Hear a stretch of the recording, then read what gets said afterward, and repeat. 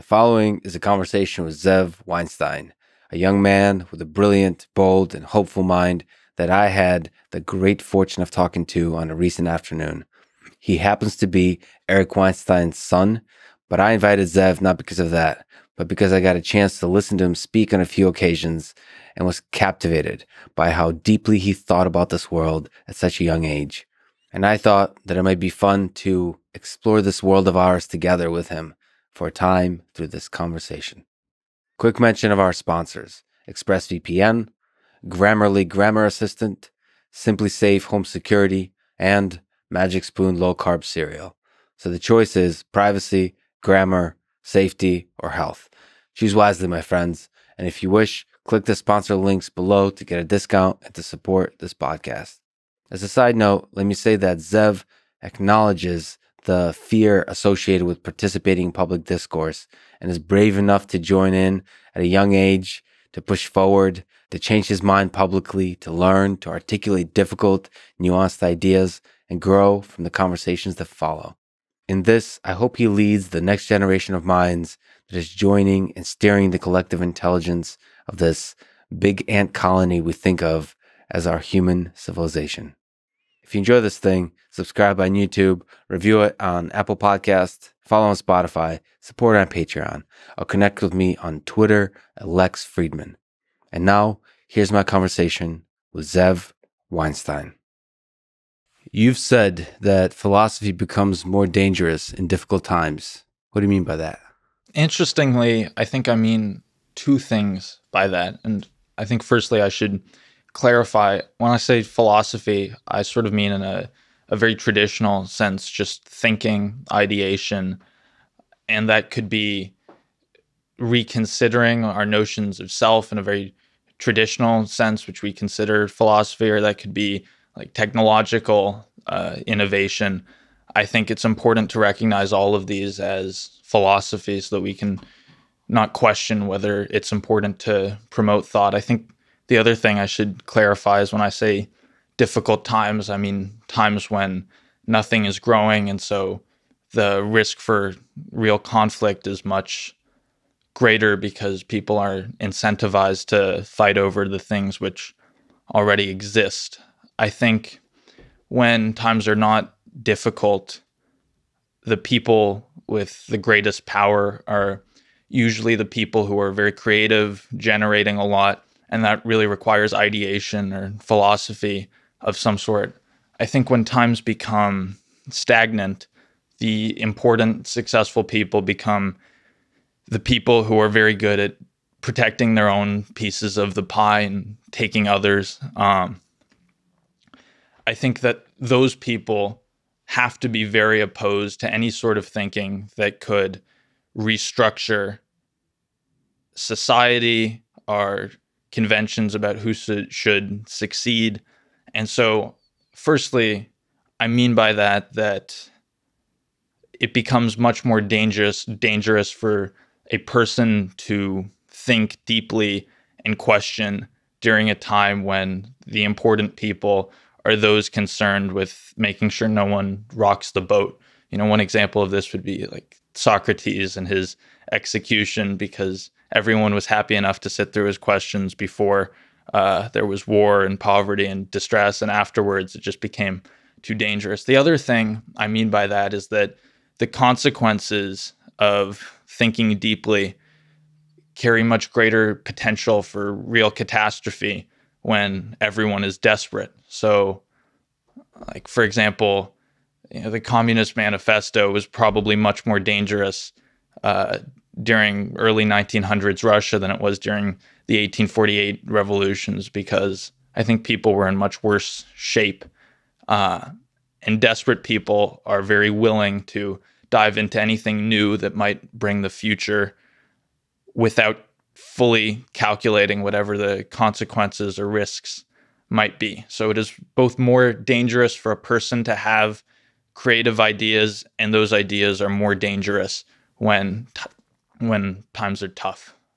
And by dangerous, you mean it challenges the people with power who want to maintain that power in times of stagnation, when there's not much growth, innovation, creativity, all that kind of stuff. Right. And we know that if nothing new is created, people have promises that they've made about what will be paid to whom, what debt structure is. The only possibility, if stagnation lasts for long enough, is really some kind of great conflict, great war, because people have to take from others to make good on their own promises. So we know that by denying any sort of grand ideation, we are accepting that there will be some kind of great catastrophe. And so we have to understand that philosophy is the most important when we've seen too much stagnation for too long. It is also very dangerous, and it's dangerous for the people who are doing it, and it's dangerous for the people who believe it, but it's kind of our only way out ever. And again, by philosophy, you mean the bigger, so it's not academic philosophy or this kind of games played in the space of just like moral philosophy and all those metaphysics, all that kind of stuff. You mean just thinking deeply about this world, thinking from first principles. I think your like Twitter line involves something about like trying to piece everything together from first principles. So that's fundamentally what being philosophical about this world is, and that's where the people who are thinking deeply about this world are the ones who are feeding, who are the catalysts of this growth in society and so on. Yeah, I mean, I also think that the real implication of moral philosophy can be something that most would consider like a real political implication. So I think all philosophy really ties together because there has to be some sort of grand structure to all thought and how it relates. Do you think this growth and innovation and improvement can last forever? So we've seen some incredible, the thing that humans have been able to accomplish over the past several hundred years is just, awe-inspiring. And every moment in that history, it almost seemed like no more could be done. Like we've solved all the problems that are to be solved.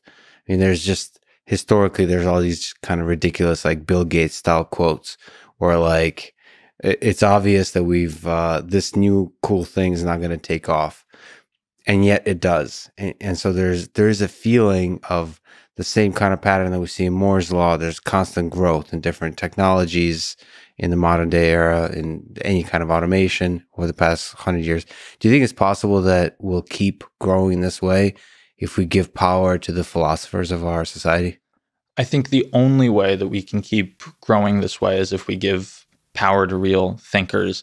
And there's no guarantee that will work, but we sort of don't have any other choice. And I think you're entirely right that this period of both understanding the universe at a rate which has never been seen before, and invention and creativity, that these past 100 years have been sort of uncharacteristic for the level of growth that we've seen in all of history. We've never seen anything like this. And I think a lot of our promises rest on this sort of thing continuing. I think that's very dangerous. But the one thing that can get us out of this is philosophy and being ready to radically restructure all of our notions about what should be, what is. I think that's very important. So you think deeply about this world. You are clearly this embodiment of a thinker, of a philosopher. Your dad is also one such guy, Eric Weinstein. Do you have big disagreements with him on this topic in particular? I think now people should know he also happens to be in the room, but the mics can't pick him up, so he can heckle. It doesn't even matter. But do you have disagreements with him on this point? Let me try to summarize his argument that we were actually based a lot of our American society on the belief that things will keep growing. And yet it seems that however you break it apart, maybe from an economics perspective, that they're not growing currently. And so that's where a lot of our troubles are at. Do you have the same sense that there's a stagnation period that we're living through over the past couple of decades? I think modern stagnation is completely undeniable, particularly scientifically. And I think there have been a few fields where tremendous progress has been made very recently. I think my dad might feel that there is sort of an inevitability to the ending of this period, and I'm not so certain that the fall of this great time is completely inevitable, because I don't know what thoughts we're capable of producing, what we're able to reconsider. I think we really have to be open to the possibility that all of our standard frameworks, where like he will talk about embedded growth obligations, if we continue within the same framework, then we're very susceptible to the dangers of whatever these embedded growth obligations are. I think if we break the frameworks, we have no reason to believe that the problems we're experiencing with our current frameworks will follow us. And I think that's the importance of radical thought, is we don't know what the solution is, but if there is a solution, it will be born from some very fundamental thinking. And so I have great hope. So you have optimism about sort of the power of a single radical idea or single radical thinker to break our frameworks and break us out of this spiral down due to whatever the economic forces that are creating this current stagnation. Yeah, I'm very, very hopeful. The optimism of youth. Well, I share I share your optimism. So let me come back to something you've also talked about. You have very little stuff out there currently, but the things you have out there, your thoughts, you could just tell how deeply you think about this world. And one of the things you mentioned is, as you learn about this world, is that as you read, as you sort of go through different experiences, that you're open to changing your mind. How often do you find yourself changing your mind? Do you think Zev from 10 years into the future will look back at this conversation we're having now and disagree completely with everything you just said? It's entirely possible, and that's one of the things that scares me so much about appearing publicly.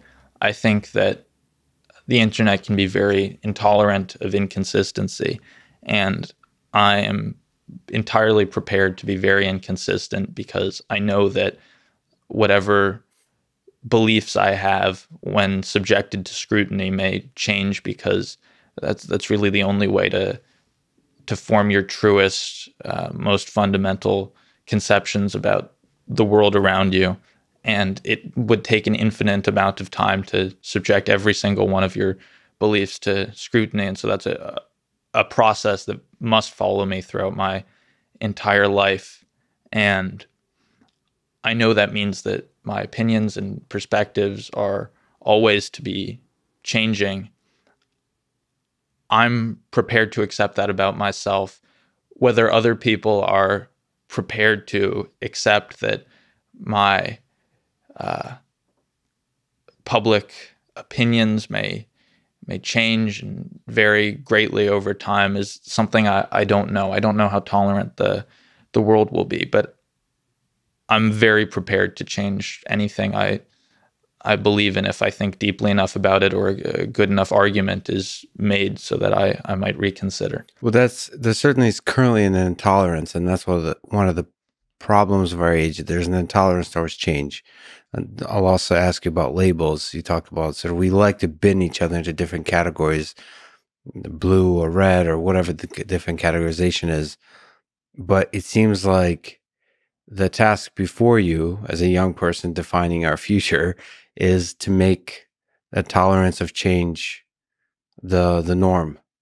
Doing this podcast, for example, and then changing your mind 1 or 2 years later and doing so publicly without a big dramatic thing, or maybe changing it on a daily basis, and just being open about it and being transparent about your thought process. Maybe that is the beacon of hope for the philosophical way, the path of the philosopher. So that's your task in a sense. is to change your mind openly and bravely. You're right. And maybe I will just have to endure some sort of criticism for doing that. But I think that's very important. I think this ties back to this previous facet of our conversation where we were discussing if thinkers would win over systems that are devoted to preventing radical thought, or if who will win, the systems or the thinkers. I think it's crucial that my generation take up a hand in this fight, and I think it's important that I'm a part of that because I know that I have some opportunity to. I think it is my obligation as a member of a generation whose only real hope is to think outside of a system because whatever systems exist are collapsing. I think it is really my obligation to try to play some role, whatever role I can, in being an instrument in that change. Are you, as a young mind, do you have a sense of fear about just like how afraid were you to do this podcast conversation? Do you have a sense of fear of thinking publicly? Yeah, I don't even think that fear is irrational. It's very difficult to exist publicly in any form now because it's very easy for anyone to take cheap shots at something which is difficult. And as I said, the people who are trying to have the difficult ideas and conversations are perhaps putting others in actual danger because everyone is so desperate that they might be willing to try anything. So there's a certain amount of responsibility which one has to take going before the public, and there is a certain amount of ridicule which will be completely unwarranted that anyone must endure for it. And I think that means that one has to be afraid because they could both ruin the world and be ruined by the world in an unwarranted and undeserved fashion. I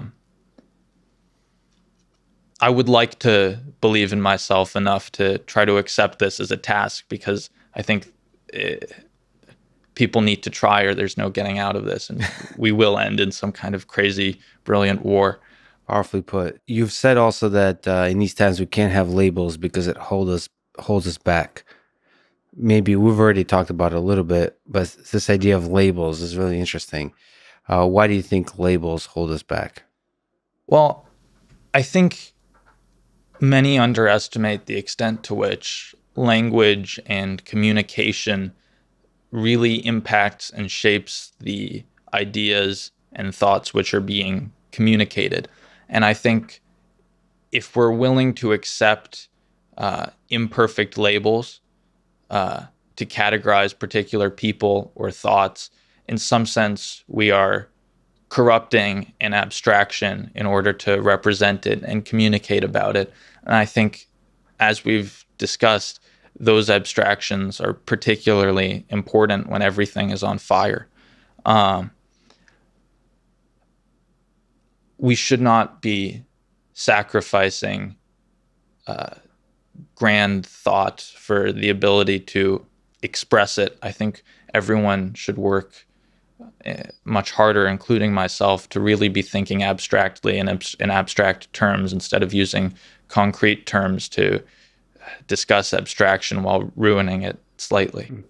Yeah, it's kind of a skill actually. So one really difficult example of in the recent time that maybe you can comment on if you have been thinking about it is just politics.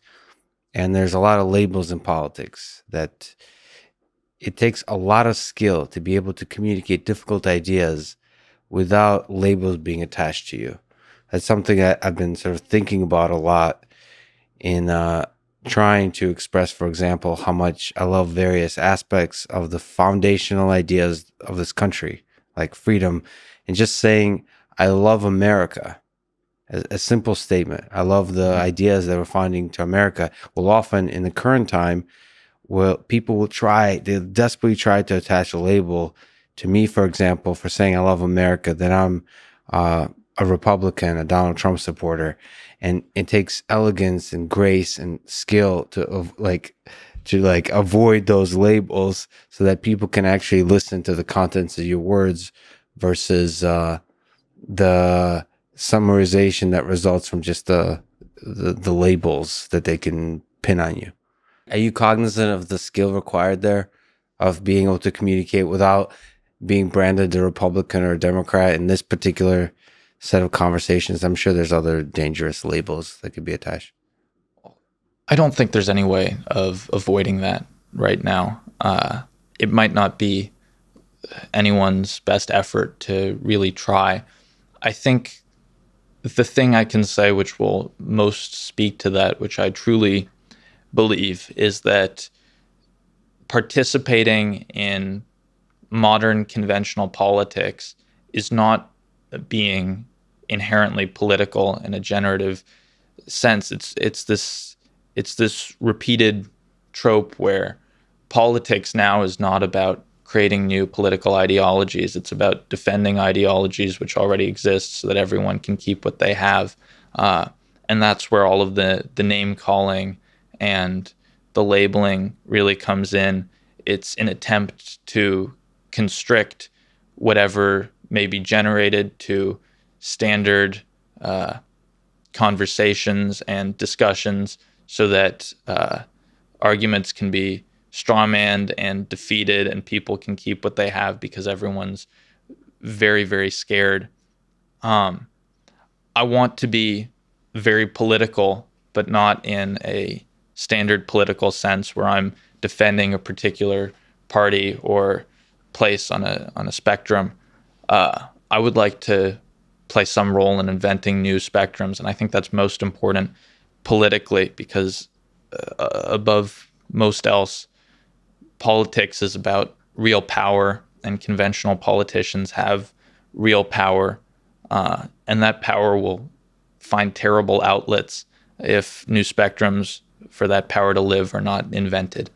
So you're not afraid of politics, political discourse at the deepest, richest level of what political discourse is supposed to mean? Actually, I'm very afraid of it, but once again, we have no. That's not paralyzing for you. That you feel like it's a responsibility. You're ready to take it on. Yeah. This is a good sign. This is you're a special human. Okay, let's talk maybe fun, maybe profound. We talked about philosophers, philosophy. Who's your favorite philosopher? Who, like somebody in your current time, but neither influential or you just enjoy her ideas or writing or anything like that? Weirdly, I'll give an answer which sort of doesn't have much to do with whom I might imagine myself to be. I like Thomas Aquinas at the moment. Mm-hmm. I think he's very inspirational to me, given what we're going through. And that's not because his particular ideas of religion or God or unmoved movers are particularly inspirational to me, and I don't even think they were necessarily right.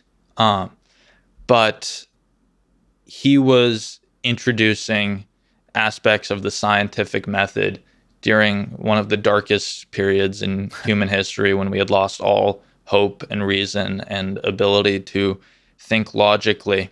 So I think he was really something of a light in the dark, and I think we need to look to people like that at the moment. The other reason why I think I need to learn from him is that even though he was doing something which really needed to be done, and introducing scientific thought and reason to a time that lacked it, he was not saying anything that would have been offensive to whatever powers were in play during his time.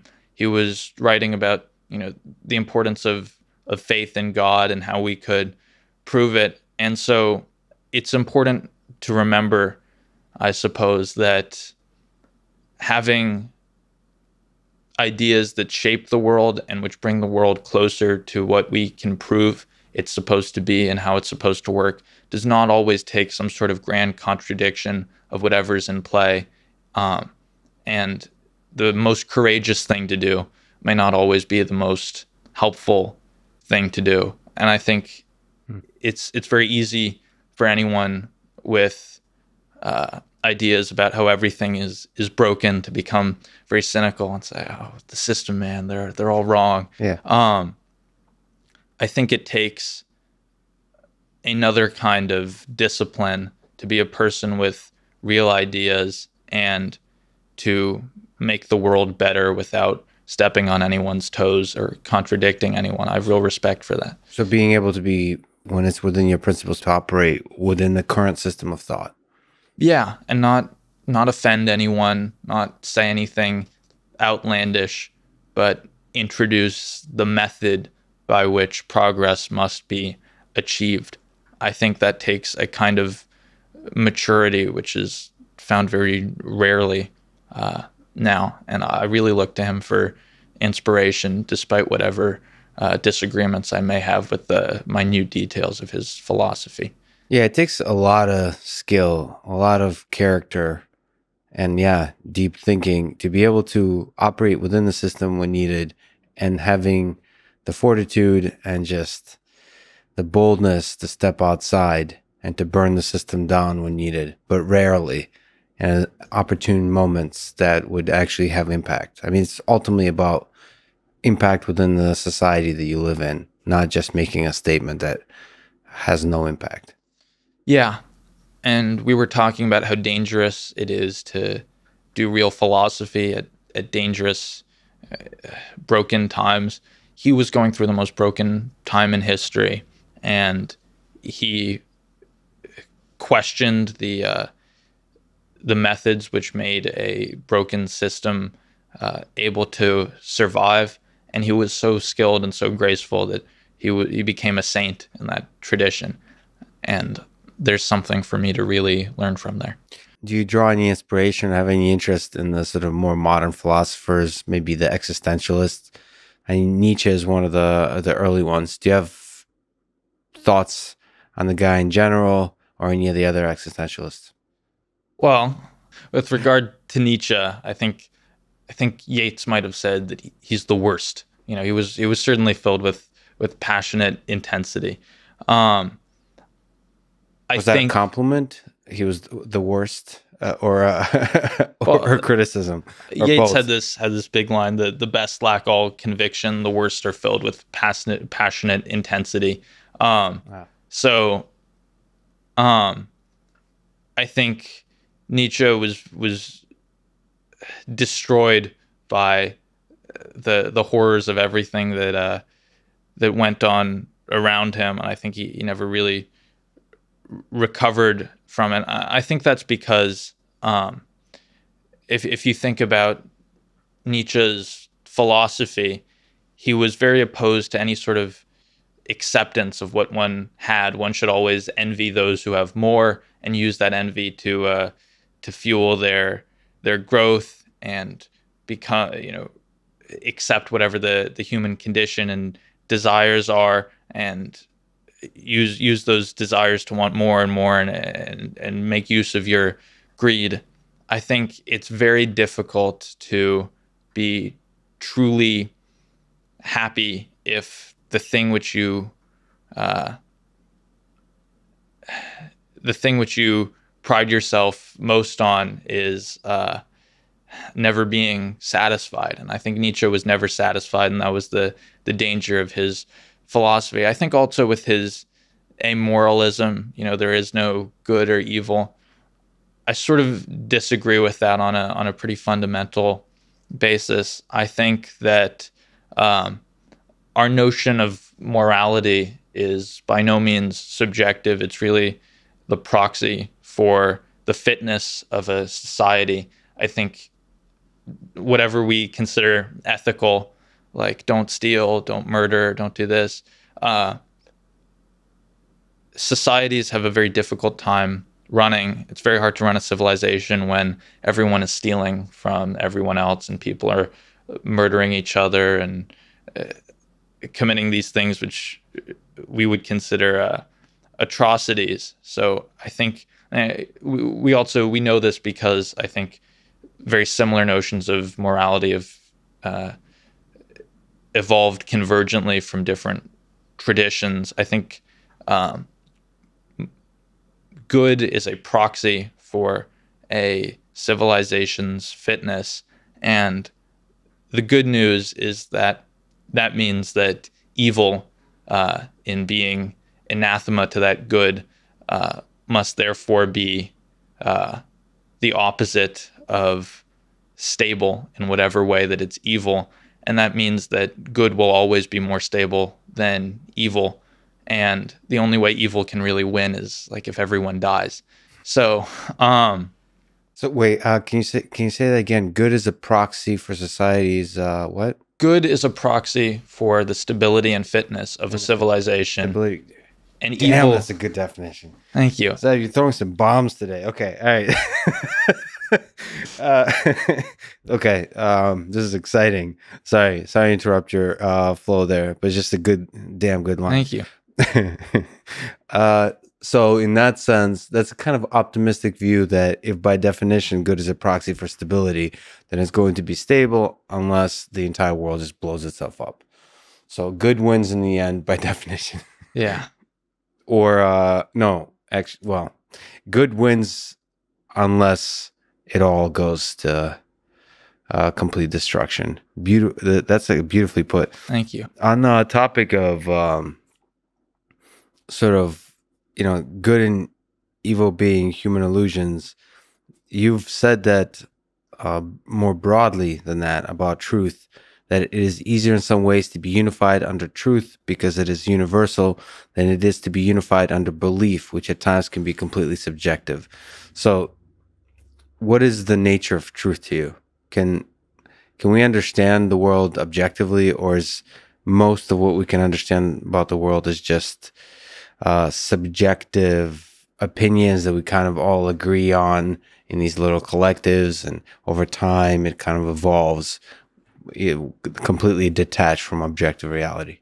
I think this is the greatest argument for objectivity, is that something that is objectively true cannot be true to me and untrue to you. You can feel that it's untrue, but that would be unproductive and create unnecessary tension and conflict. I think this is one reason for the importance of science as a tool for stability.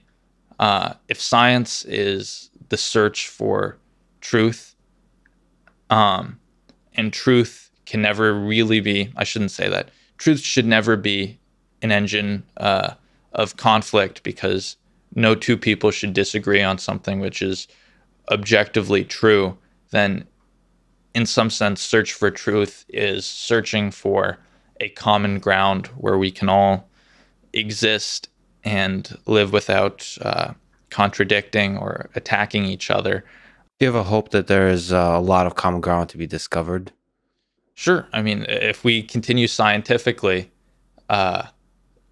we are discovering truth, and in that discovering common ground on which we can all agree. That's one reason why I think caring about science, if you have a culture which cares very deeply about science, that's a culture which is not necessarily bound to endure unwarranted internal conflict.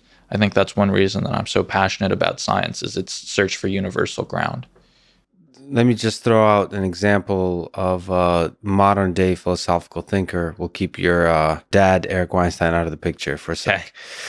But he does happen to be an example of one. But Jordan Peterson is an example of another, somebody who thinks deeply about this world. His ideas are, by a certain percent of the population, sort of speaking of truth, are labeled as dangerous. Why do you think his ideas, or just ideas of these kinds of deep thinkers in general, are labeled as dangerous in our modern world? Is it similar to what you've been discussing, that in difficult times, philosophers become dangerous? Or is there something specific about these particular thinkers in our time?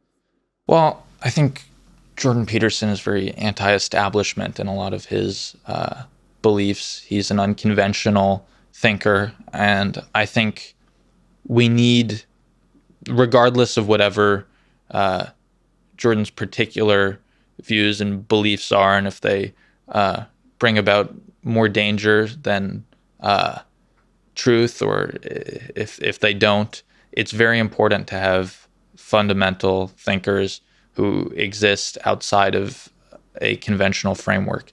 So do I think that he's dangerous? I think by existing outside of a system which is known, he is dangerous. And I think we have to, in some sense, we have to welcome danger in that capacity, because it will be our only way out of this. So I'm, regardless of whether his beliefs are right or wrong, I'm pretty adamant about the fact that we need to support thought which may rescue us. And that thought can appear radical or dangerous at times. But ultimately, if you allow for it, this is kind of the difficult discussion of free speech and so on, is ultimately difficult ideas will pave the way for progress. Yeah, and I'd like to slow you down there, because I think like one of the issues we were discussing previously was the fact that language often destroys our ability to think. When we're talking about whether his ideas are radical, I don't know if we mean radical in the traditional sense of having to do with the root of a problem, or in the more modern sense of being very extreme. And I think that's completely by design. I think fundamental thought, which semantically would once be considered radical thought, became very dangerous, and now it's become synonymous with extreme or dangerous thought, which means that anyone who considers themselves a radical thinker is semantically also a dangerous or extreme thinker. These are not helpful labels, in a sense that the moment you say radical or extremist thinker, then you're just, well, how do I put it? You're not helping the public discourse, the exchange of ideas. But through no fault of our own, the concept of radical as having to do with a root is, it's an obvious concept for which there must be language, and a lot of the attack on thought has to do with attacking language which communicates conceptually. So like this is an example of how our world is becoming increasingly Orwellian. It's just language is being used to destroy our ability to think. I can't remember exactly what the numbers are, but I read some statistic about how greatly the average English vocabulary has decreased since 1960. It was like some incredible number. It really baffled me. It's like how are people less able to think in a time when the world is supposed to be growing at a never before seen rate? It's like we can't sustain this growth if we destroy everyone's ability to think, because growth requires thinking, and we're ruining the tools for it. I watched your podcast with Noam Chomsky, and I think one interesting thing which he discussed was how language is more used to develop thoughts within our own head than it is used to communicate those thoughts with others. If the language doesn't change, even if its usage changes, then when language is destroyed in communication, it also stymies our ability to think reasonably. And I'm very, very worried. So, but the language in communication requires a medium, and there's a lot of different mediums. So there's social media, there's Twitter, there's writing books, there's blog posts, there's podcasts, there's YouTube videos, all of things you have dipped a toe in your exploration of different mediums of communication. Yeah. Which do you see yourself? This might be just a poetic way of asking, are you going to do a podcast? But broader picture, what do you think as an intellectual in this world, for you personally, would be the path for communicating your ideas to the world? What are the mediums you are currently drawn to out of the ones I mentioned, or maybe something I didn't? To answer your question concretely before abstractly, I'm scared, but I need to do a podcast. You know, it's important. It is my obligation as a member of my generation. I really hope that more people my age start to do this, because we will be the people in charge of new ideas, which either sink or swim. How upset would your dad be when your podcast quickly becomes more popular than his? I think he would be negatively upset. Also, you'd be proud. He's a good dad. I really think so. Yeah. Sorry to interrupt. Yes. So, but then zooming out, do you think podcasts, are you excited by the possibility of other mediums outside of podcasting to communicate ideas? I would be, if people still read books or did things like that. I'm somewhat guilty of this. A lot of the books I read are very technical, and then to absorb like really deep modern conversations, I listen to podcasts, and I don't really read many books on like the matters that we're discussing, for example. It's fascinating because you're making me think of something that I align with you very much, of how I consume deep thinkers currently. So what happens is somebody who thinks deeply about the world will write a book. Jordan Peterson example. And instead of reading their book, I'll just listen to podcast conversations of them talking about the book, which I find this is really sad, but I find that to be a more compelling way to think about their ideas, because they're often challenged in certain ways in those conversations, and they're forced to, after having boiled them down and really thought through them enough to write a book. So it's almost like they needed to go through the process of writing a book just so they can think through, convert the language in their minds into something more concrete, and then the actual exchange of ideas, the actual communication of ideas with the public happens not with the book, but after the book, with that person going on a book tour and communicating the ideas. Well, there are two meanings I make of why not too many people spend much of their time reading anymore. One interpretation is that we've lost our attention spans to our phones. People can't concentrate on a page if it takes them a minute to read. We're too busy, watching TikToks or whatever people do. The other interpretation would be that language and verbal communication has, as well as some amount of communication which is done through facial expression, tone of voice, etc. These are means of communication that have evolved along with humanity over thousands and thousands of years. So we know that we are built to communicate in this way. We have had writing for much less time. It is a system that we invented, not a system which evolved and is innately part of humanity or the human mind. And so we are designed to consume conversation by our own evolution. We are designed to consume writing by some process of symbols that's evolved over a couple thousand years. It makes sense to me why many are much more compelled to listen to podcasts, for example, than they are to read books. It could be that this is simply a technological progression which has displaced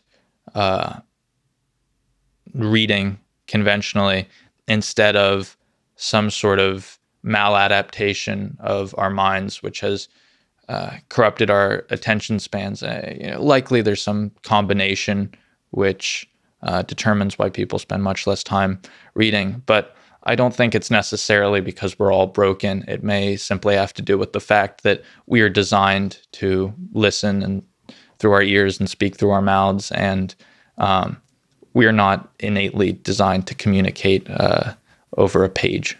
So, yeah, there's an exciting coupling to me between like few second TikTok videos that are fun and addicting, and then the 3-4 hour podcasts, which are both really popular in our current time.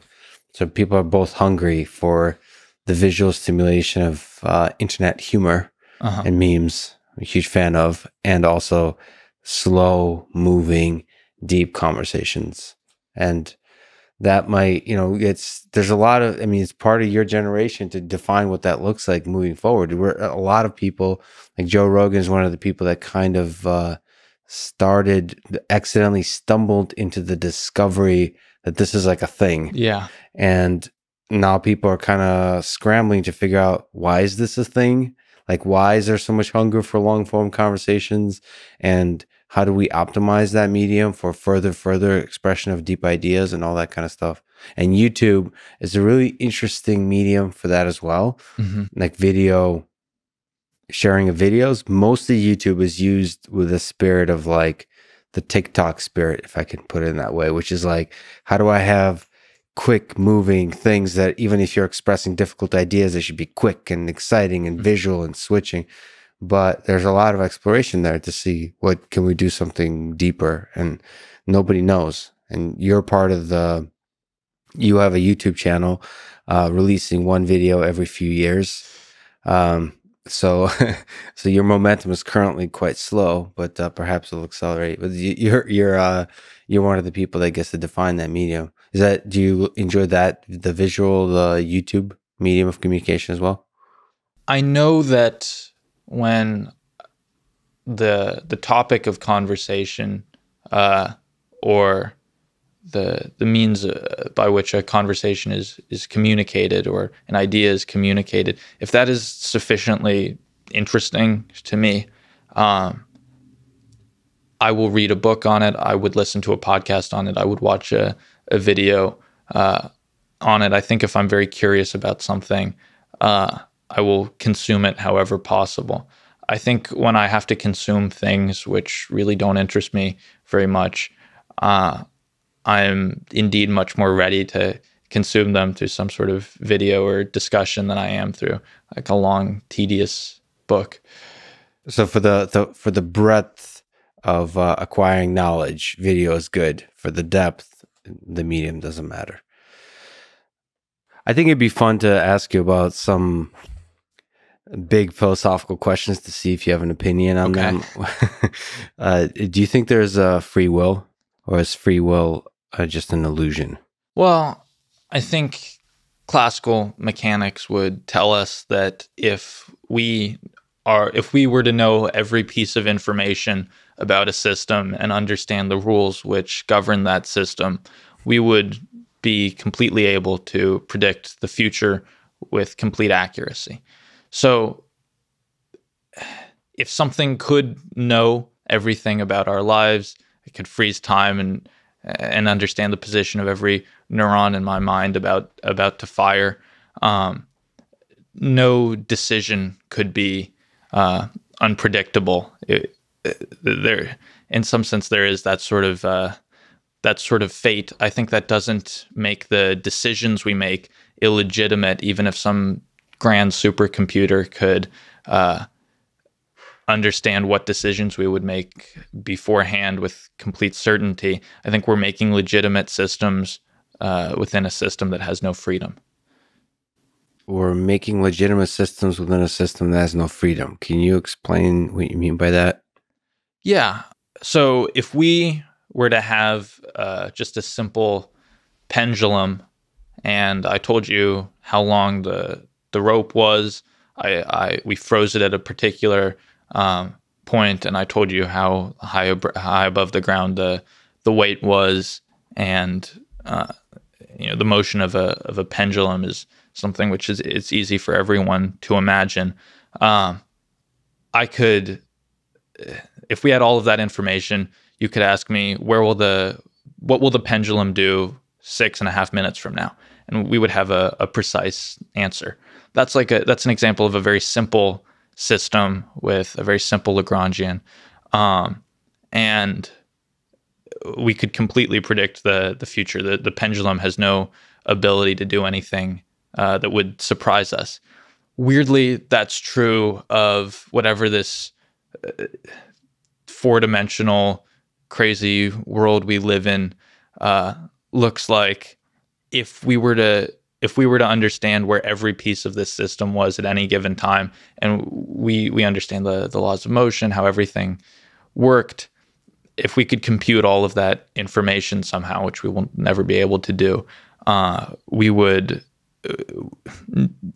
every decision you will ever make could be predicted by that computer. That doesn't mean that your decisions are illegitimate. You are really making those decisions, but with a completely predictable outcome. So I'm just sort of a little bit high at the moment on the poetry of a system within a system that has no freedom. So the human experience is the system we've created. Within the system that has no freedom, but that system that we've created has a feeling of freedom that to us ants feels as much more real than the physics as we understand it of the underlying base system.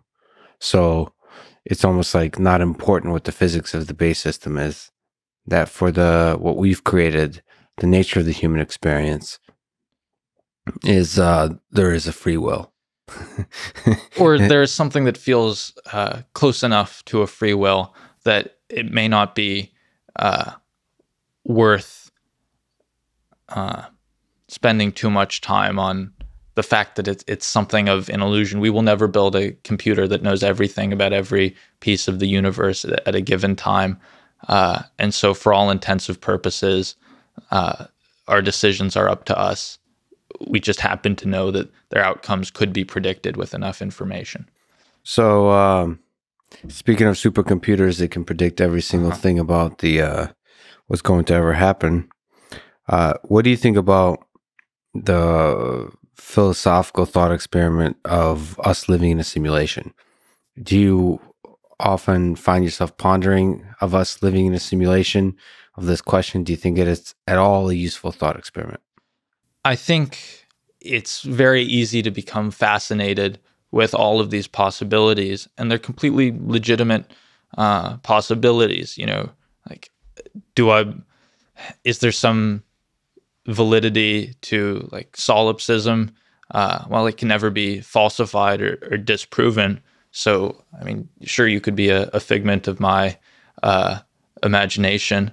It doesn't mean that I will act according to this possibility. I'm not going to call you mean names and just to test the system to see how robust it is to distortions.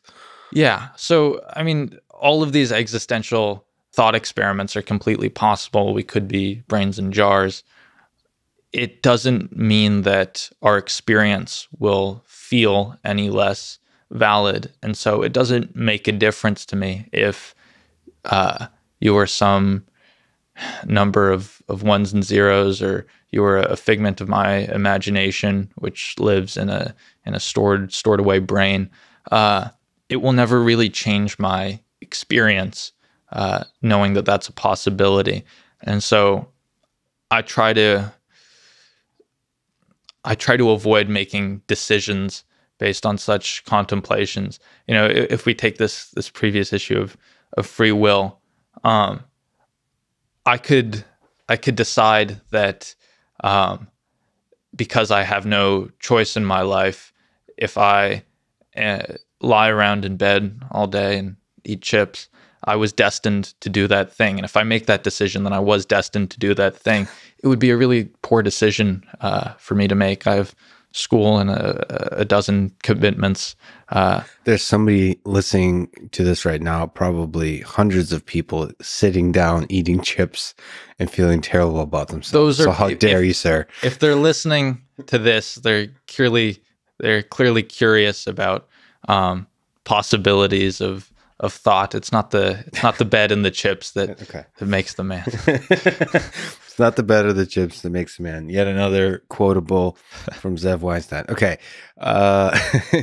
But you don't think of it as a useful thought experiment from an engineering perspective of, virtual reality, of thinking how we can create further and further immersive worlds.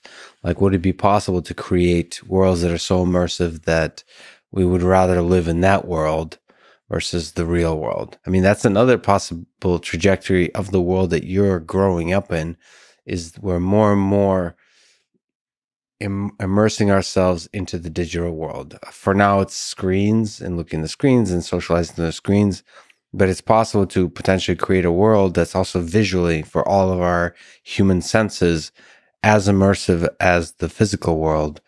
And then, it's to me, it's an engineering question of how difficult is it to create a world that's as immersive and more fun than the world we currently live in. It's a terrifying concept, and I hate to say it. We might live happier lives in a virtual reality headset 30 years from now than we are currently living. This future, the digital future, worries you? It worries me. On the other hand, it may be a better alternative to fighting for whatever people are clinging onto in our non-virtual world, or at least the world that we don't yet know is virtual. So embrace the future. We've been talking a lot about thinkers. Mm-hmm. Now, in the broad definition of philosophy, you kind of included innovators of all form. Mm-hmm. Do you find it useful to draw a distinction between thinkers and doers? I think that the most important gift we've ever been given is our ability to observe the universe and think deductively about whatever principles transcend humanity. Because, as we discussed, that's the closest thing we will ever have to a universal experience, is understanding things which must be true everywhere.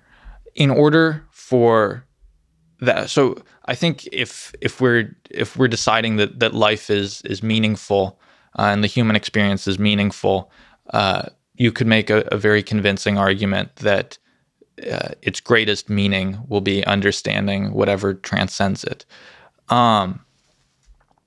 I think that's only sustainable if people are happy and well-fed, and things of market value are invented. And so I think we really need both to live meaningful and successful and possible lives. In terms of like who my greatest heroes are, I can't decide between figures like Einstein and Newton and Feynman, and on the other hand, figures like Kary Mullis, for example. I think people like Einstein make our lives meaningful, and people like Kary Mullis, who's probably responsible for saving hundreds of millions of lives, make our lives possible and good. So in terms of where I would like to find myself with these two different notions of achievement, I don't know what I would more like to achieve. I have an inclination that it will be something scientific, because I would like to bring meaning to humanity instead of sustenance. But I think both are very important. We can't sustain our lives if we don't keep growing technologically. I think people like you are making that possible with like computing, because that's one of the few things that's really moving forward in a clear sense. I think about this a great deal. So I think both are very important. So one example that's modern day inspiring figure on the latter part, on the engineering part, on the sustenance, is Elon Musk. Is that somebody you draw inspiration from?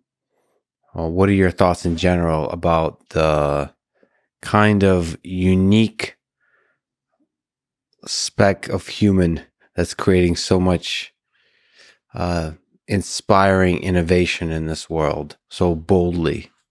I know that we will not survive without people like that. Elon is a ridiculous and sensational example of one of these figures.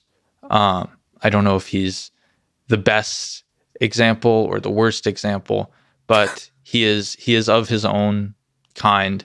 He is radically individualistic, and those are the people who will allow us to continue as humans. I'm very happy that we have people like that in this world. You said this thing about, if we are to say that life has meaning, or life is meaningful, then you could argue that it is a worthy pursuit to transcend life. Do you see that? Another just, I'm gonna have to go back and sleep on that one.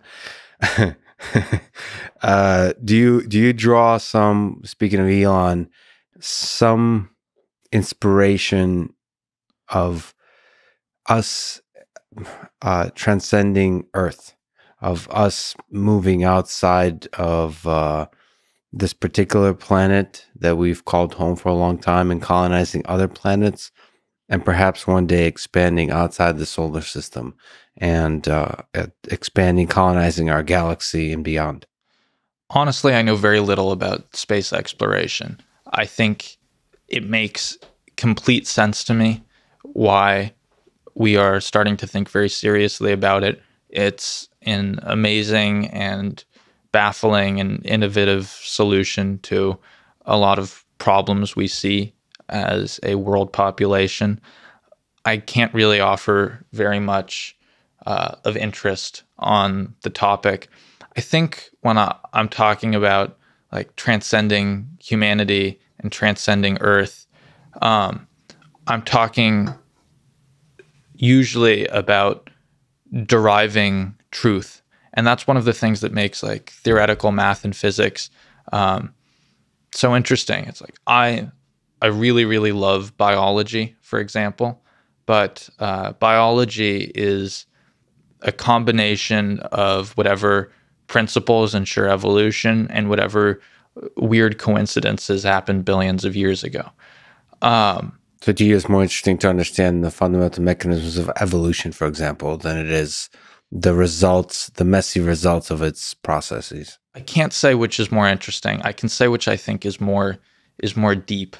I think theory and abstraction, which can be achieved completely deductively, is deeper because it has nothing to do with circumstance and everything to do with logic and thought.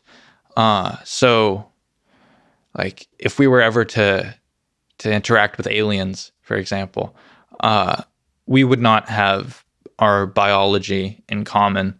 If these were some sort of really intelligent life form, we would have math and physics in common because the laws of physics will be the same everywhere in the universe. Our particular anatomy and biology pertains only to life on this planet, and the principles may apply more ubiquitously. Do you ever think about aliens, like what they might look like? I try to, when I deal with thought experiments like these, I try to keep a very abstract mindset, and I notice that whenever I try to instantiate these abstractions, I I corrupt whatever thoughts there are for which they're useful. So It's kind of like the labels discussion. So like the moment you exactly. try to make it concrete, it's probably going to look like some cute version of a human with big, like, it's the little green fellas with the eyes and so on, or whatever the movies have instilled, like your cultural upbringing, you're going to project onto that and the assumptions you have. That's Exactly. interesting. So you prefer to sort of step away and think and abstract notions of what it means to be intelligent, what it means to be a living life form, and all that kind of stuff. I almost try to pretend I'm blind and I'm deaf and I'm only a mind with no inductive reasoning capacity when I'm trying to think about thought experiments like these, because I know that if I incorporate whatever my eyes instruct my brain, I will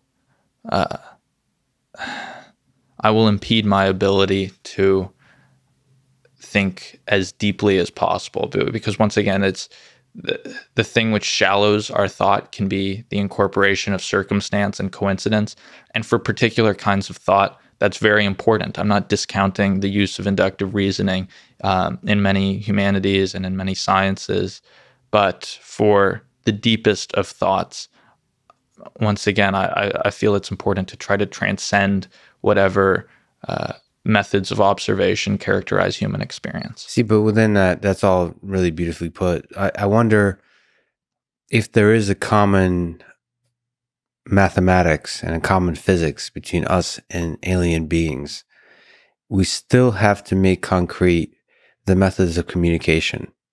Yeah. And that's a fascinating question of like, while remaining in these abstract fundamental ideas, how do we communicate with them? I mean, I suppose that question could be applied to different cultures on Earth, but it's finding a common language. Do you think about that kind of problem of basically communicating abstract fundamental ideas?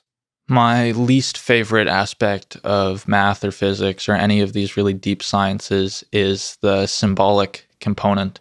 You know, I'm dyslexic. I don't like looking at symbols. They're too often a source of ambiguity. And I think you're entirely right that if one thing holds us back with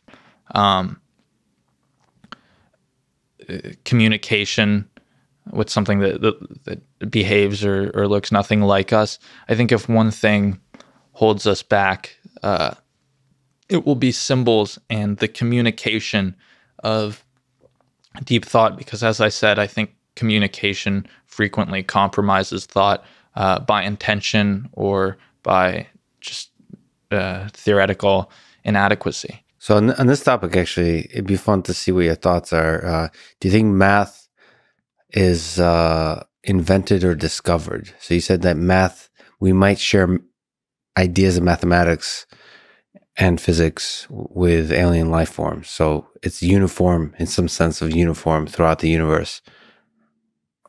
Do you think this thing that we call mathematics is something that's kind of fundamental to the world we live in, or is it just some kind of pretty axioms and theorems we've come up with to try to describe the patterns we see in the world? I think it's completely discovered and completely fundamental to all experience. I think the only component of mathematics that has been invented is the expression of it. And I think in some sense there's almost an arrogance required to believe that whatever aspect we invent having to do with math and physics and theory, there is an arrogance required to truly believe that that belongs on any sort of stage with the actual beauty of the matters being discovered. So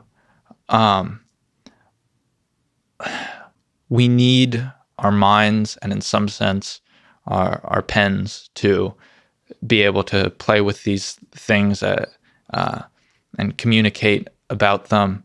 And those hands and those pens are the things which smudge the most beautiful thing that humanity can ever experience. And maybe if we interact with some intelligent life form, they will have their own unique smudges, but the canvas, which is beautiful, must be identical, because that is universal and ubiquitous truth. And that's what makes it deep and meaningful, is that it's so much more important than whatever we're programmed to enjoy as an aspect of human experience. Yeah, that's really beautifully put. Thank you. The human language is these messy smudges of trying to express something underlying that is beautiful. Speaking of that, on the physics side, do you think the pursuit of a theory of everything in physics, as we might call it in our current times, of understanding the basic fabric of reality from a physics perspective, is an important pursuit? I think it's essential. As I've said, I think ideation is our only escape from the constraints of human condition. And I think that it's important that all great thoughts and ideas are bound together. And I think the math is beautiful, and it ensures that the things which bind great ideas which have already been had and great discoveries together, it ensures that those strings will be beautiful. I think it's very important to unify all theories that have brought us to where we are. Do you think humans can do it? Do you think humans can solve this puzzle? Is it possible that we, with our limited cognitive capacity, will never be able to truly understand this deeply understand this underlying canvas? I think if not, it will be people like you who invent some sort of, I don't know, we'll call it computation for now, that will be able to not only discover that which transcends humanity, but to transcend human methods of discovering that which is above it. So super intelligent systems, AGI and so on, that are better physicists than us. I wonder if you might be able to comment. So your dad does happen to be somebody who boldly seeks this kind of deep understanding of physics, the underlying nature of reality from a physics perspective, from a mathematical physics perspective. Do you have hope your dad figures it out? I have great hope. It's not supposed to be my journey. It's supposed to be his journey. It's supposed to be his to express to the world. Obviously, I'm so proud that I'm connected to someone who is determined to do such a thing. And on the other hand, maybe in some sense, I feel bad for him for having to, if he's going to be the thing which discovers some sort of grand unified theory and expresses it, I feel sorry that he will have to smudge whatever canvas this thing is, because he's human. Really, I know I've seen a little bit of what I think great math and great physics looks like, and it's unbelievably beautiful. And then you have to present it to a world with, like market constraints and all of this like messy sloppiness. I feel bad in some sense for my dad because he has to go back and forth between this beautiful world of math and whatever the messiness is of his human life. And then the scientific community broadly, with egos and tensions and just Exactly. the dynamics of what makes us human. He's also very lucky that he gets to play with these sorts of things. It's a mixed bag. I both feel a little sorry for him for having to deal with the beauty as well as the smudging and the sloppiness of human expression. And I think it's difficult not to envy such a beautiful insight or life or vision. So, Well, that's your own path as well, as this kind of struggle of, as you mentioned, exploring the beauty of different ideas mhm. while having to communicate those ideas with the best smudges you can, in a world that wants to put labels, that wants to misinterpret, that wants to destroy the beauty of those ideas. And that's, you seem to, at this time, with your youthful enthusiasm, embracing that struggle, despite the fear, in the face of fear. So, and your dad also carries that same youthful enthusiasm as well. But that said, your dad, Eric Weinstein, he's a powerful voice, I would say, a powerful Mhm. intellect in public discourse. Is this a burden for you, or an inspiration, or both, as a young mind yourself? I think, as I said, there's this weird contrast of, um, I know that he has ideas which I think are very beautiful, and I know he has to deal with um, the sort of there's something you have to sacrifice in beauty when you bring it to a world which is not always beautiful, and there's an aspect of that which sort of scares me about this kind of thing. I also think that, especially since I'm trying to think about how I should appear publicly, my dad has been very inspirational in that I think he brings a sort of fastidious care to very difficult conversations that What does fastidious mean? like it's just very careful Okay. and thoughtful. He brings that sort of attitude to I think really difficult conversations, and I know that I don't have that skill yet. I don't think I'm terrible, but So the care, the nuance, and yet not being afraid to push forward. yeah, I would really like to learn from my dad there. I think also my dad has been very important to my life, just because I've always been a sort of very idiosyncratic thinker, and I think I don't always know how to interact with the world for those sorts of reasons. And I think my dad has always been similar. And if not for my dad, I don't know if I would just believe that like I was stupid or something, because I wouldn't know how to. I don't know if I would know how to interpret my differences from convention. So So he gave you the power to be different and use that as a superpower. yeah, I guess you could put it that way. I don't know who I would believe I am if I didn't have my dad telling me that it wasn't my own stupidity which alienated me from certain aspects of standard life.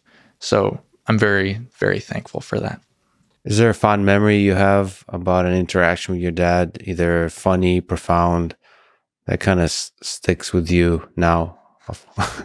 A lot. Part of the reason I asked that, of course, is just fascinating to see somebody as brilliant as you, see how the people that you interact with, how they form the mind that you have, but also to give an insight of another public figure like your dad, to see from your perspective of what kind of little magical moments happen in private life. I would say I remember, I think I just posted about this on Instagram or something. Otherwise, it didn't happen if you didn't post that. Yeah. One person who's always sort of mattered to whatever weird life and experience I've had has been this comedian Tom Lehrer. Do you know him? Yes. Yeah. I love him very much. Likewise. Anyway, I remember, I think I was 5 or something. My dad came home with the CD, this Tom Lehrer CD, and he told me to listen to it. And it was all of this like bizarre satirical writing about, like prostitution and cutting up babies and like all kinds of like ridiculously vile content for a 5-year-old. I think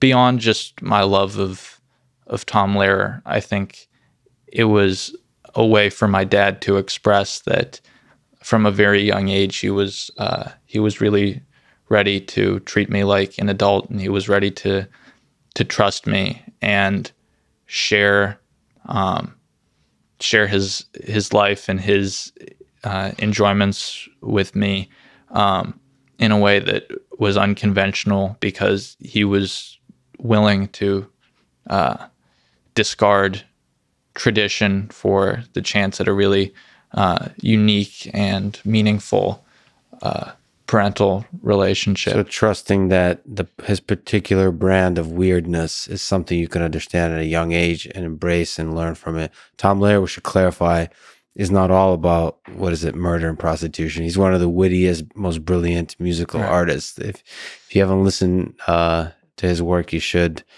He's just a rare intellect who's able to sort of, in catchy rhyme, express some really difficult ideas and through satire, I suppose.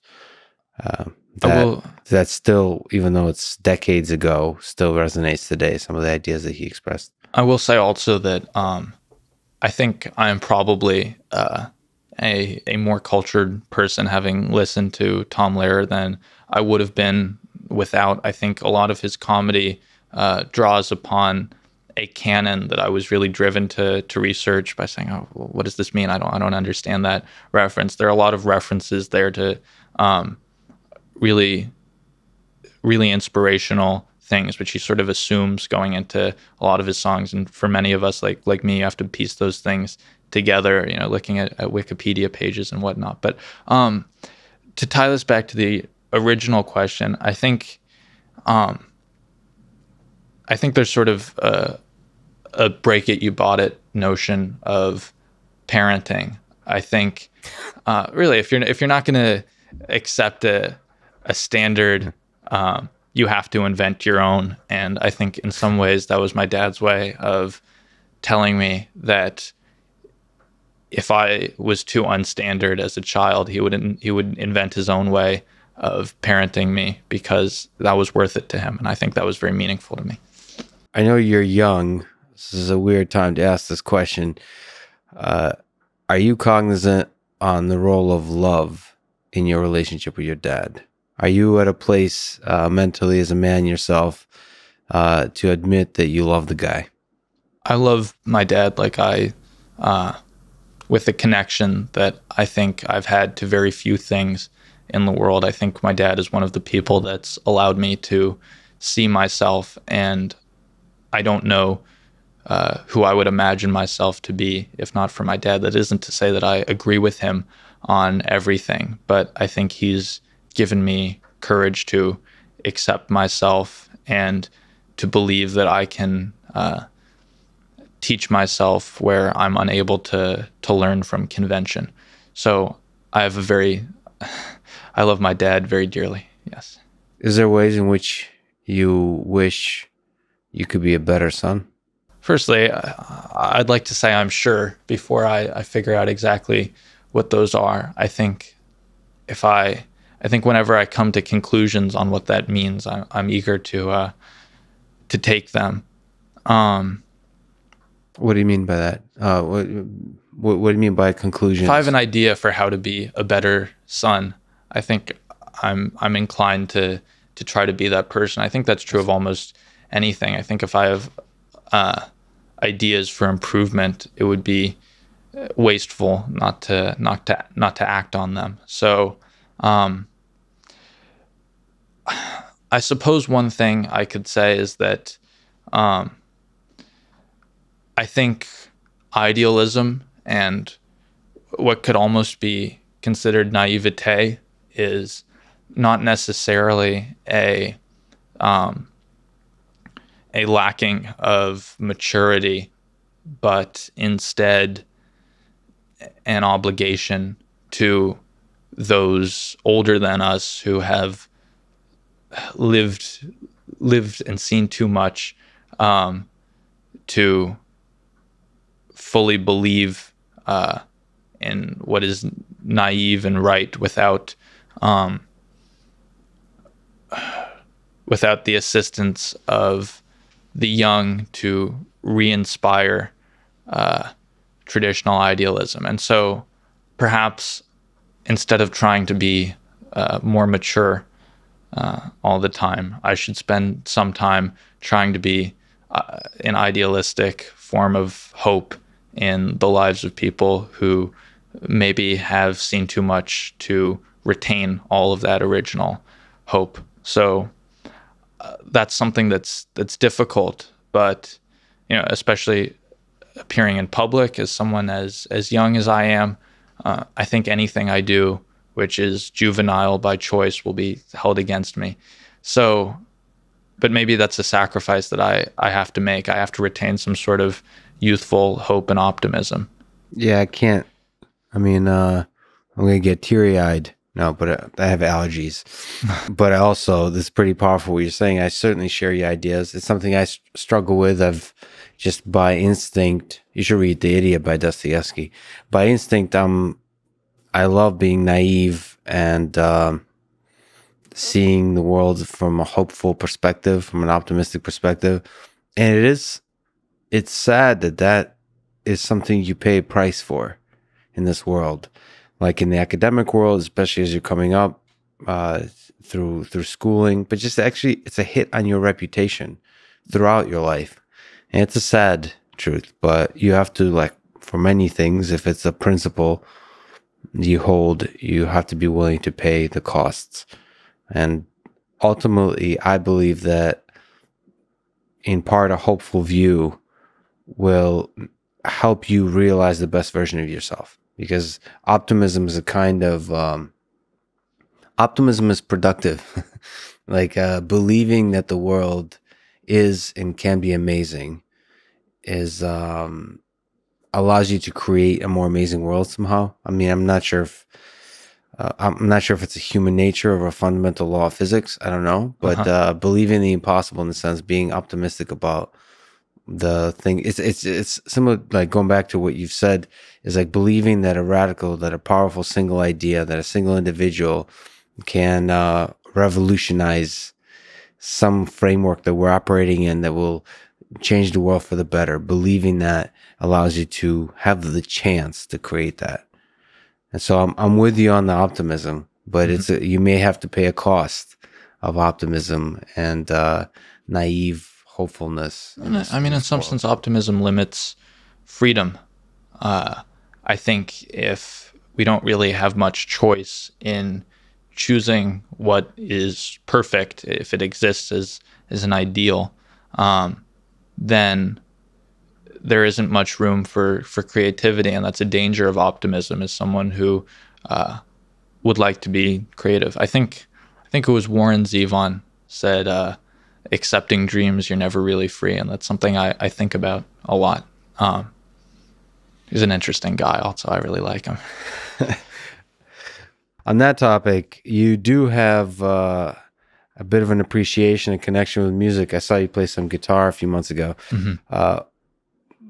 What can you put in like a philosophical sense your connection to music? What insights about life, about just the way you see the world, do you get from music? I think the role music has played in my life was originally motivated by sort of wanting to prove things to myself. I really have no ear for music. I have a terrible sense of pitch, and I think a lot of music relies on very standard teaching. If you think about lessons, for example, music lessons, there's sort of a routine to them, which is so archaic and traditional that there's no room for deviation. I think all of that suggested to me that I would never have a relationship with music. I loved listening to music. It was difficult to me. It sort of saddened me. I wanted to know if there was any way I could build a connection to music, given who I am, my own idiosyncrasies, what challenges I have. I decided to try to learn music theory before I touched an instrument.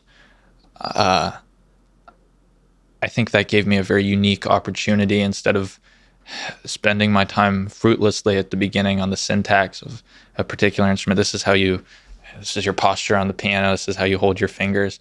I tried instead to learn what made music work.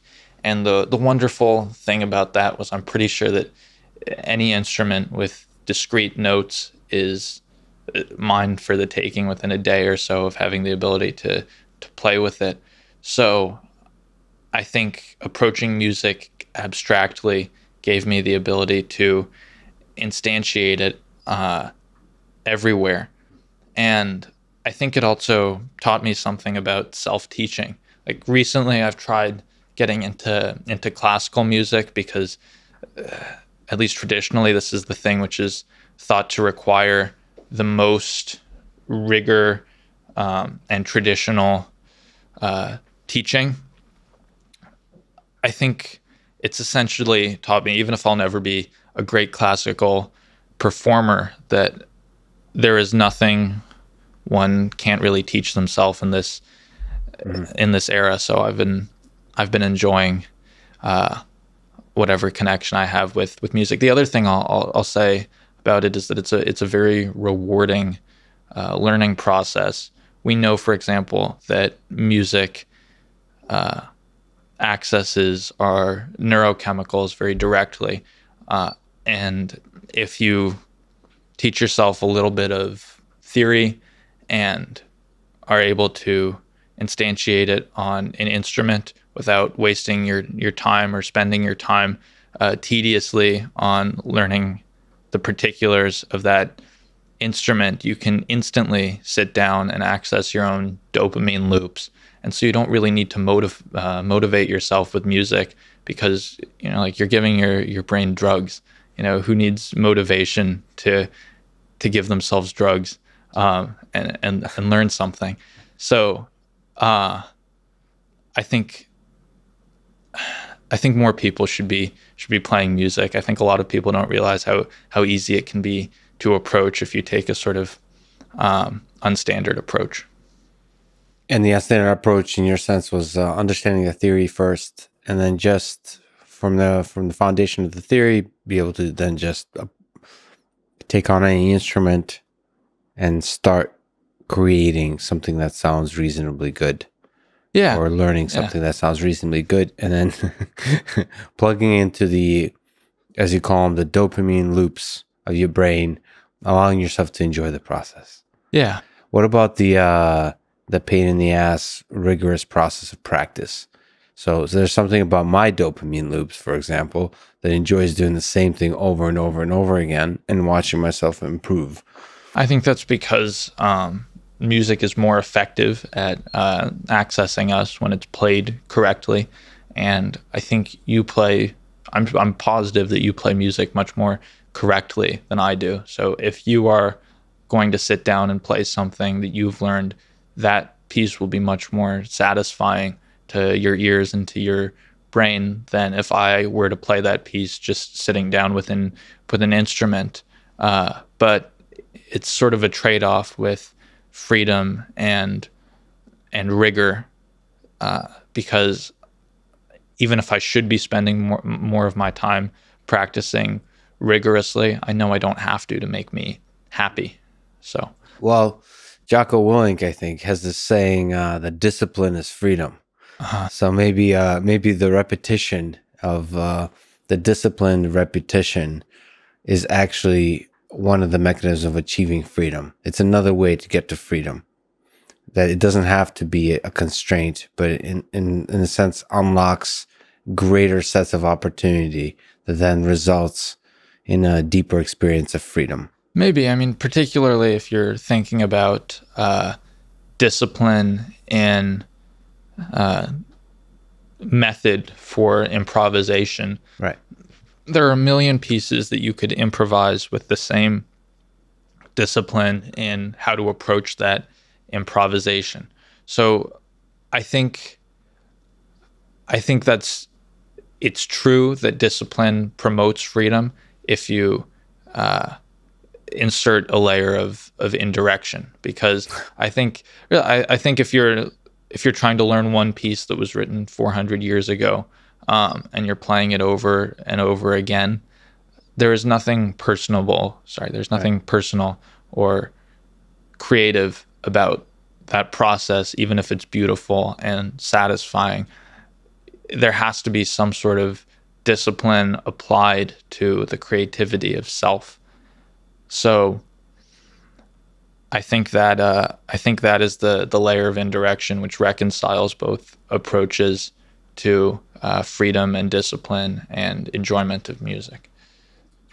Discipline applied to the creativity of self. Damn, Zev. Thank you.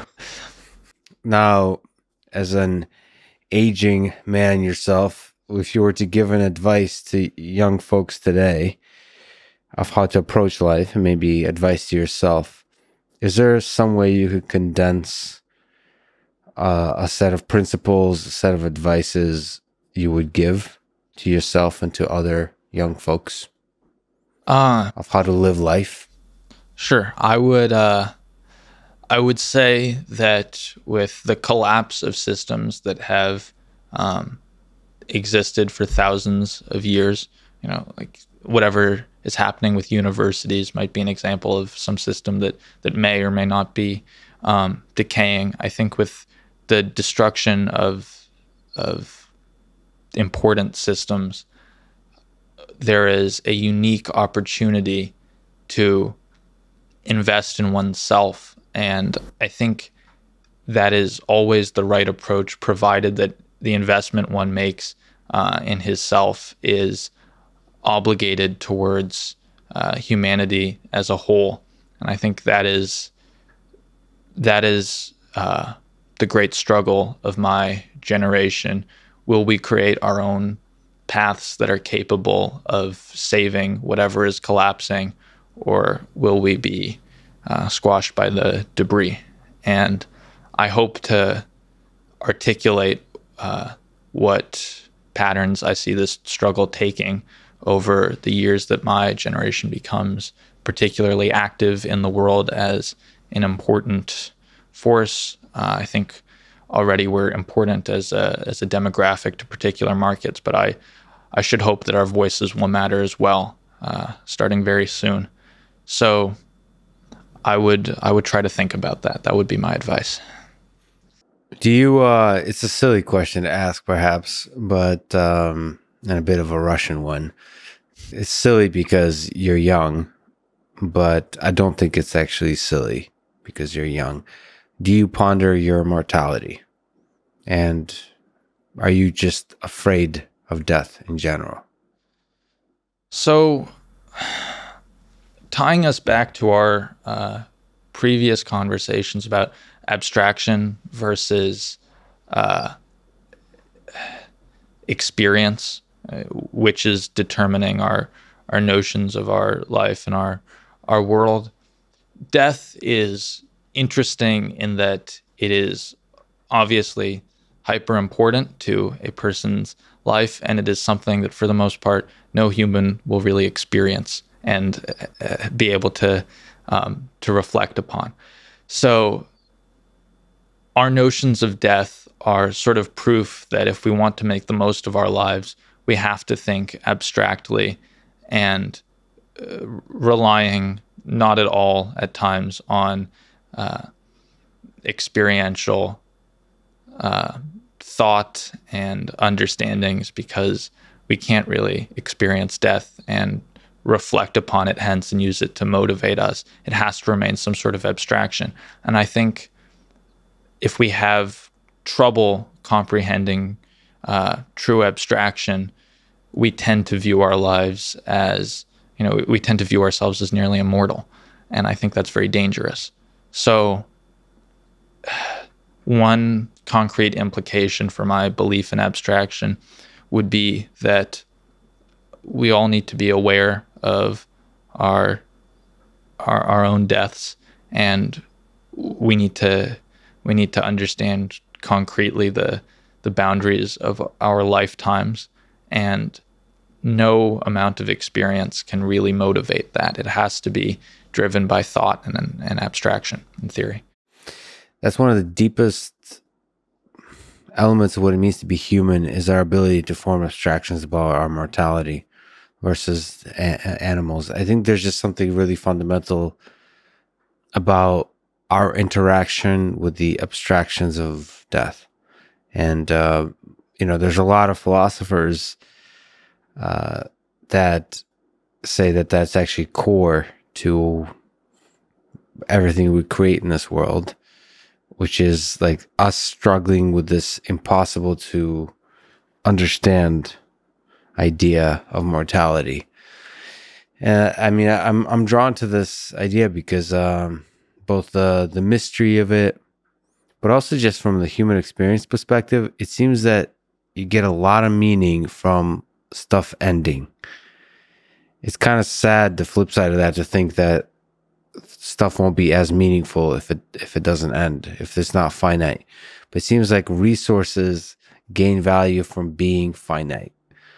And that's true for time. That's true for the deliciousness of ice cream. That's true for love, for everything, for music, and so on. And it seems deeply human to try to, as you said, concretize the abstractions of mortality, even though we can never truly experience it, because that's the whole point of it. Once it ends, you can't experience it. Yeah. Again, another ridiculous question. Okay. What do you think is the meaning of it all? What's the meaning of life? From your deep thinking about this world, is there a good way to answer any of the why questions about this existence here on Earth? And as I said, we're here in part by principle and in part by accident. And a lot of the things which bring us joy are programmed to bring us joy to ensure our evolutionary success. And so I would not necessarily consider all of the things which bring us joy to be meaningful. I think they play a very obvious role in a clear pattern, and we don't have much choice in that. I think that outrules the idea of joy being the meaning of life. I think it's a nice thing we get to have, even if it's not inherently meaningful. I think the most wonderful thing that we have ever been given has been our ability to, as I said, observe what transcends us as humans. And I think to live a meaningful life is to see that and hopefully contribute to that. So to try to understand what makes us human and to transcend that, and in some small way contribute to it in the finite time we have here. Yeah. Those are some powerful words, Zev. Thank you. You're a truly special human being. It's really an honor to talk to you. I'm a newborn fan of yours, and I can't wait to see how you push through the world. Please embrace the fear you feel and be bold. And I think you will do some special things in this world. I'm confident, if the world doesn't destroy you, and I hope it doesn't. Be strong, be brave. You're an inspiration. Keep doing your thing. And thanks for talking today. Thank you so much, Lex. Thanks for listening to this conversation with Zev Weinstein, and thank you to our sponsors: ExpressVPN, Grammarly Grammar Assistant, Simply Safe Home Security, and Magic Spoon Low Carb Cereal. So the choice is privacy, grammar, safety, or health. Choose wisely, my friends. And if you wish, click the sponsor links below to get a discount and to support this podcast. And now, let me leave you with some words from Aristotle. Knowing yourself is the beginning of all wisdom. Thank you for listening, and hope to see you next time.